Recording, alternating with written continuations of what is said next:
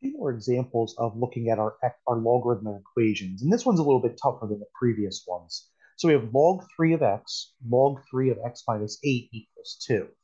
Now this one's different than the previous example that we looked at in the last video for a couple of reasons. But one of which is, remember that we had one logarithm base on both sides, right? This time we don't have that, right? So what we're going to have to do is we're going to have to use one of our log rules. And you probably remember that we have this rule: log of mn base b is equal to log base b of m plus log base b of n. And what we're going to do is we're going to go backwards and we're going to write that as a single logarithm.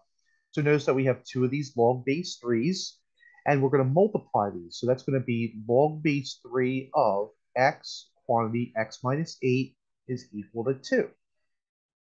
From there, what we're going to do is we're going to go ahead and switch this into the exponential form. So remember, a logarithm is an exponent.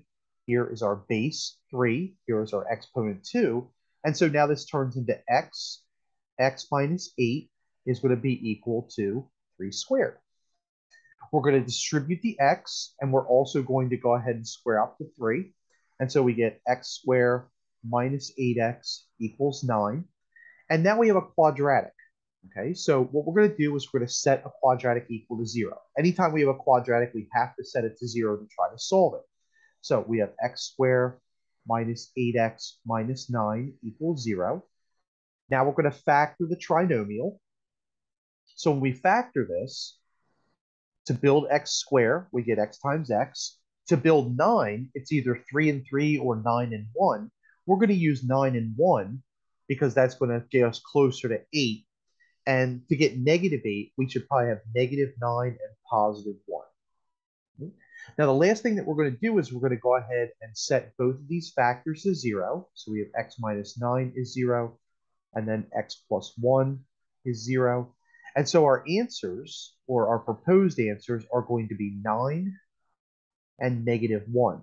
All right, but we have to make sure that we check our solutions because remember, unfortunately, logarithms have domain restrictions. All right, so let's start with 9. Okay, and all I'm going to do is just substitute back into the parentheses parts. And so we have log base 3 of 9 plus log base 3 of 9 minus 8 equals 2. And what that would give us is, if we simplify it, log 3 of 9 plus log 3 of 1 equals 2. All right. And notice that both of the numbers inside are greater than 0. Okay. So this is where we check x equals 9. All right. So it looks like x equals 9 is going to be a good solution. Let's check x equal negative 1. And if we check that, that means we get log base 3 of negative 1 um, plus log base 3 of negative 1 minus 8 equals 2. And we could stop right here because this number obviously is going to be less than 0. So right away, that tells us that that negative 1 is not part of the solution set. So the only solution to this is going to be 9. Okay? Another example, very similar to the previous, we have log base 2 of x, log base 2 of x plus 2 equals log base 2 of x plus 6. Similar to the previous example, we have to multiply these logs together, right, to get them into a single log. So we're going to get log base 2 of x, x plus 2, is going to be equal to log base 2 of x plus 6. And then notice that both sides have the same base of a logarithm of 2. And so technically, we could just go ahead and raise both sides and make both sides have a base of 2. That's going to cancel out these logs. But technically, what's going on is we have both of those as a base of 2. And remember, there's that rule that if you have log b raised to the log b of x, you just get x. Right, so realistically, this just turns into x plus 2 is going to be equal to x plus 6. Right? We're going to distribute, okay? And that's going to give us x squared plus 2x is going to be equal to x plus 6. And now it's a quadratic again. So we're going to subtract x and we're going to subtract 6 from both sides. So we get x squared plus x minus 6. Okay, so the 2 and the x, these are just going to simplify down to a positive x, the negative 6, and then over here that cancels out, and we're left with 0. Once again, we're going to factor. Okay? So we need to build x squared. To build 6, we need a 3 and a 2 or a 6 and a 1. Probably 3 and 2 because we need a positive 1 in the middle. So that's 3 and 2. And the correct signs are going to be positive 3 and negative 2. So that gives us two proposed solutions, one of which is going to be when x plus 3 equals 0, the other of which is when x minus 2 is going to be equal to 0. Or two solutions are going to be negative 3 and positive 2. Now, let's again check to make sure that these make sense. So we go all the way back to the beginning. Let's start by substituting negative 3 back in. Okay, so we're going to check x equals negative 3. And I think right away we can see that that one's not going to work. So we would get log base 2 of negative 3, and we could stop here. Okay, so this is less than 0. So right away, we know that that's not going to be part of the solution set. So let's try 2. And it looks like 2 is going to work for us. Okay, so we're going to get log base 2 of 2 plus log base 2 of x plus 2 is going to be equal to log base 2 of 2 plus 6. And when we simplify that, um, clearly all the numbers are going to be bigger than 0. Log base 2 of 2, log base 2 of 4, and then that's going to be equal to log base 2 of 8. All right, so all of those numbers inside are greater than 0, and so it looks like that 2 is going to be our only solution to this logarithmic equation. All right, so only answer in the solution set is 2. One final example, we have this natural log of x plus 5 equals natural log of x minus 1 minus natural log of x plus 1. Now this one's a little bit sneakier, not just because of the natural log, because now we have a minus sign. So we are going to combine this into a single log, but we're going to have to divide this time. So we're going to have natural log of x plus 5.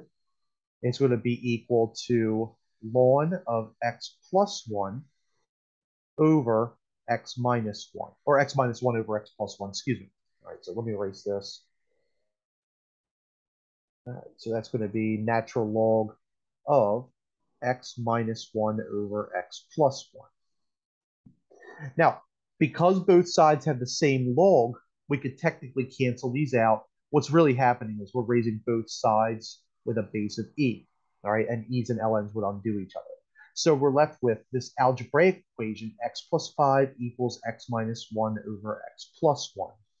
What I'm going to do now is multiply both sides through by x plus 1. All right, so I want to try to clear out the denominator just like I would with any sort of equation that has a fraction in it.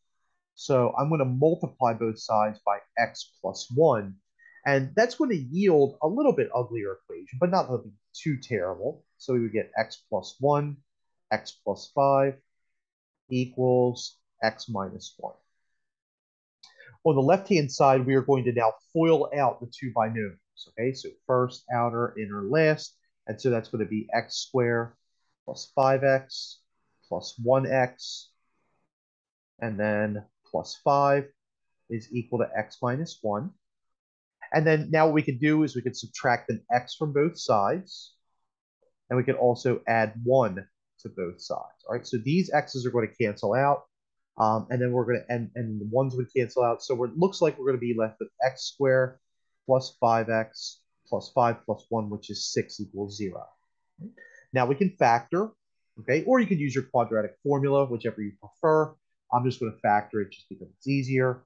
It looks like x plus 3, x plus 2 is going to give us what we need out of this, okay? Because 3 and 2 multiply to 6, but also 3 plus 2 is going to add up to 5 in the middle.